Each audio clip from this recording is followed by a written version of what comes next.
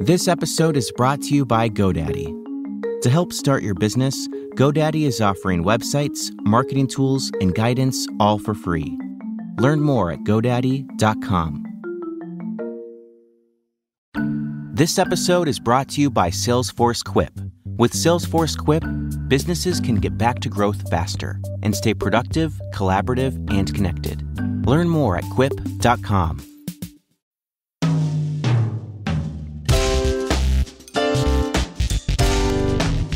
From Gimlet, this is Reply All. I'm Emmanuel Dzotsi.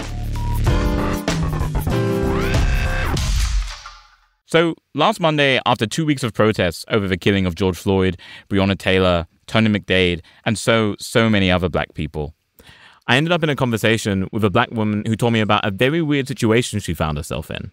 If you don't want to go by your real name, we can change your name? Yeah, I don't, because the only reason is I feel really sorry for this girl. Like, how I feel and my understanding of it is not what she feels. And I'm almost just like, oh, poor baby. But I don't want her to be embarrassed. But I feel like if she ever hears this, she's going to know this is her because, so anyways, yeah, because of how I responded to her. This is Maya. And as you just heard, Maya is not actually her real name. She's a photographer, lives in LA.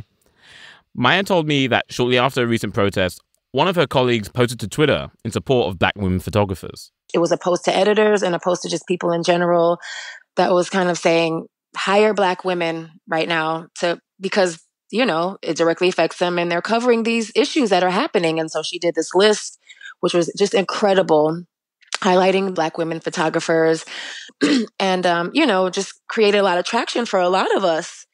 And so I just saw a lot of activity on my social media and just, people sharing my photos and, just leaving me comments. At some point, Maya got a message from a white woman who was like, I'd love to support your work. Just let me know how and let me know what your Venmo is. I said, here's my website. Please let me know what print you'd like to buy. We can work that out. If not, maybe I can compile some images from this protest that will be more meaningful. And then we can just figure out something from there. This is my Venmo. And then, shortly after she sent that message, Maya looked at her phone and saw something confusing. A Venmo payment from this woman, along with a message saying that she was traveling and would reach out about getting a print when she got back.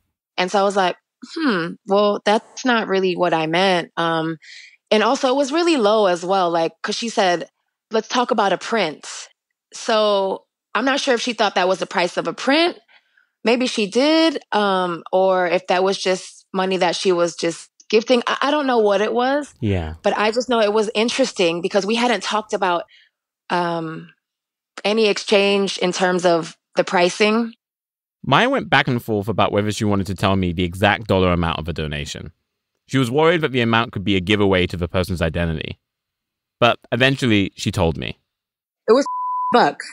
It was Yeah, bucks. It was bucks. Whoa. If it was a charity donation to me, that's mad insulting. If that was for a print, really